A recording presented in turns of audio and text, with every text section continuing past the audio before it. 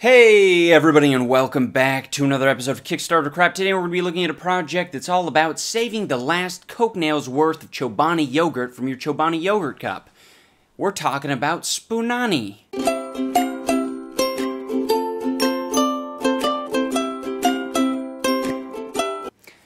How many times are we going to hear the same song for another bullshit Kickstarter project?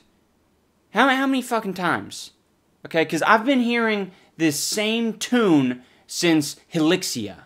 Okay, I don't think Helixia used that, but you get the point. It's a ukulele mixed with some other whimsy, tingy sounds, and it just tears at my heartstrings. You could sell ice to an Eskimo so long as you have this music playing in the background.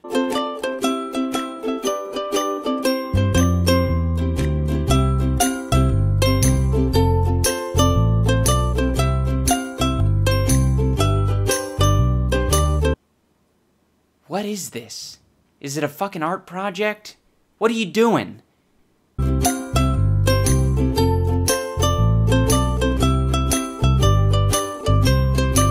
Spoonani, eat up that cup! Spoonani, eat up that cup. Great to meet ya. What can I do for ya? A spoon specifically designed to maximize your Chobani yogurt eating experience. So, of course, Chobani has a unique cup.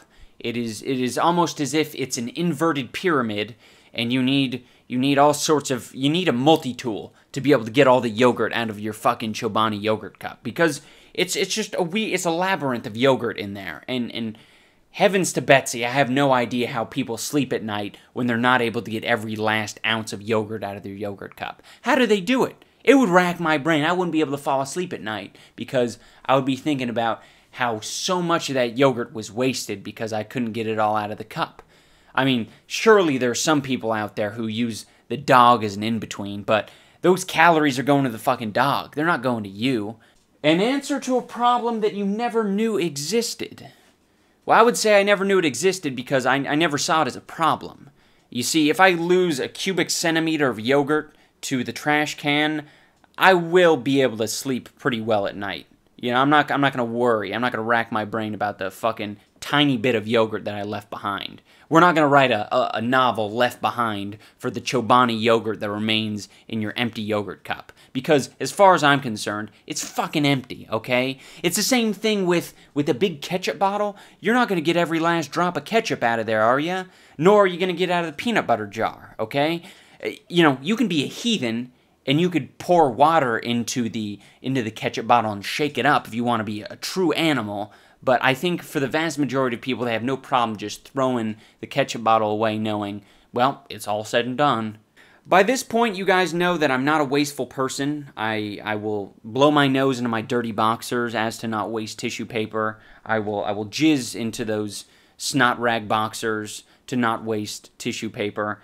And then I will wash them and not use any laundry detergent. I will use crystal balls instead as to be very sustainable. But I think what people got to realize is that we are not living in post-apocalyptic times.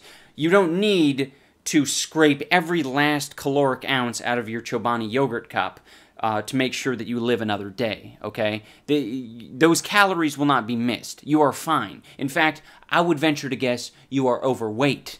So missing those last tiny scrapings of Chobani yogurt, you know what? I think it's better in a landfill, to be quite honest. I truly believe that from the bottom of my deep, dark soul. The Spoonani is priced pretty appropriately at $4. They have increasing tiers that unlock all sorts of Spoonani potential, and it goes all the way up to the $100 tier where you get one 18-karat gold-plated Spoonani. And it says here that this will be the soundest financial decision made in your life. Now it's funny that they would put that because 3 people have fucking backed that tier to get a gold-plated Spoonani spoon. I say it's funny because I'm 100% certain they're saying that sarcastically, as in it is the exact opposite of a sound financial decision. So you have to wonder, what kind of fucking retards would pledge for a gold-plated Spoonani spoon. I've been getting really frustrated lately with all these D+ ideas. The ideas like the Spoonani where they serve one very specific use case, like eating fucking Chobani yogurt and nothing else.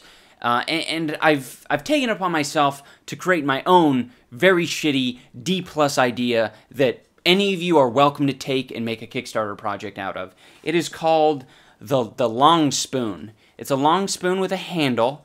And what this is for when you need to get to the bottom of the peanut butter jar. Yeah, this is Skippy. They're sponsoring the show. When you need to get to the bottom of the peanut butter jar, and the knife doesn't have enough purchase to get to the bottom, right? And you don't have much of a handle at that point. You might get some on your hands. Same thing with a spoon. In many cases, the spoon's shorter than the knife. So, you know, it's getting on your hands. It's a big mess. Oh, what a fucking pain in the ass that is. But now, with the long spoon, your worries are whisked away. It also functions as a whisk. If you fucking swing it fast enough or something. God fucking damn it. Okay, guys, I came up with a better name than Long Spoon. I've decided to use the naming scheme that Spoonani uses, and I've decided to call it the Penis Spoon. Penis Spoon is of course, a portmanteau of peanut butter and spoon. Penis Spoon, I think that works. You know, I could even come up with a jingle for it. When you're walking through the woods and you see a goon, bring out your penis spoon, wave it around in the air, and get some. When you're walking through the woods and you meet a coon, bring out your penis spoon, wave it around in the air. Penis spoon. Nothing better than a penis spoon. So far, I've been going along with the premise that the Spoonani spoon is superior in retrieving as much Chobani yogurt as possible than a standard spoon, but I don't believe that this is the truth. I think a standard spoon is going to be as good, if not better, than a Chobani spoon, or a Spoonani, as they have so aptly called it. And I will give you guys a demonstration right now. Okay, now I'm going to dig in this Chobani yogurt here. Pretty standard Chobani cup. Nothing out of the ordinary about it. It's a little bit warm. All right, we're gonna stir up the Chobani right quick. It might not look all that appetizing, but trust me, it's very good. It's very delicious. The only reason it might not be looking as delicious as humanly possible is because it's been sitting out. Okay. You see what's going on here? That's called using a spoon. I'm going to do a little spoon trick here. Ooh. Where'd that yogurt come from? Ooh, what do you know? I'm going along the seam and I'm getting yogurt out of it. Let's go along this seam. Oh yeah, I got some Chobani yogurt skin there. Slow down, pal. You might actually make that Spoonani look like a piece of shit. Wow. No, still getting every last ounce of yogurt because I'm not autistic. Imagine that. So, I mean, I think that's pretty substantial. I mean, is there a problem with that amount of yogurt left behind? I really don't think anyone's going to miss that shit.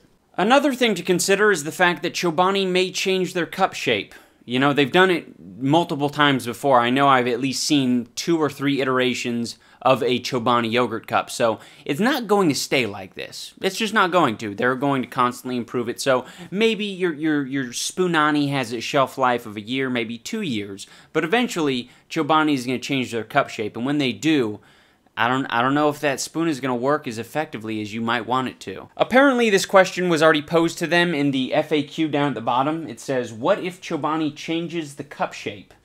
Good question. While I do not see them rushing to change their profile shape because of one single spoon, it could happen. Well, let's be clear. They're not going to spend thousands of dollars to change the shape of their cup because of your spoon. You know, they don't see that as a threat or whatever. Like, they might say, oh, maybe we should make it a standard cylindrical shape so that it's just fucking easier to get the shit out of it. And let's not have, weird, like, tears going all the way up it so you're eating out of a fucking waffle cone. No one wants to eat their yogurt out of a waffle cone. So if they change it, it's because they know that it's a problem, not because of your spoon. But if Chobani gets jealous and decides to disrupt production of millions of cups, I promise to do Spoonani 2.0. Yeah, I think jealousy is going to be the prime contributing factor to them changing the shape of their yogurt cup, is because they're jealous of you, the wonderful godsend, the guy who created the Spoonani. Yeah, they're jealous of the guy who raised what is it, $1,200? Yeah, they're jealous of, you know, a company worth millions of dollars. Jealous of course the $1,200 Kickstarter project. Yeah, jealousy. It's all about jealousy. If you guys were following me on Twitter back in 2012 and 2013, you'd know that I have a rich history with the company Chobani, and I will read some tweets from back in those days. At Chobani, a relative of mine plans on returning a Chobani with a broken seal to the store. It's been 2 weeks, still in fridge. What should I do? Chobani then replies to me, "Oh no! Tell them to shoot an email at care@chobani.com and we'll see what we can do." I reply, TY. Just moments after I had this interaction with Chobani's Twitter account, I emailed Chobani detailing my Chobani-related issue, and they promptly emailed me back and told me that they would be more than happy to send me a food voucher or a coupon so that they may fix this problem on the behalf of them or even the food store that sold me the Chobani yogurt. Now, because I live in California, they were unable, because of California litigation, able to send me a food voucher. It is against some sort of asinine California law, and they instead sent me a check for $1.39, approximately the price of a Chobani yogurt cup. And that is why Chobani will have my business until I die. Alright everybody, that is going to do it for this episode of Kickstarter Crap. I hope you enjoyed watching. Remember to hit that like button, remember to hit that subscribe button, remember to share with a friend, remember to do next time when I cut off your chodes. When I cut off your chodes. Chodiacs. Doesn't not want your business because you have stretch marks, acne, and cellulite, okay? They want your fucking shit. The reason they advertise their shit on hot, gorgeous supermodels is because they're hot, gorgeous supermodels. And they look good in lingerie. They're objectively the best of the best looking in lingerie. Why would you want to have a more standard, normal-looking person advertising your lingerie? I'm telling you, I could sell you a product right now, and you'd buy it, so long as this music was playing in the background.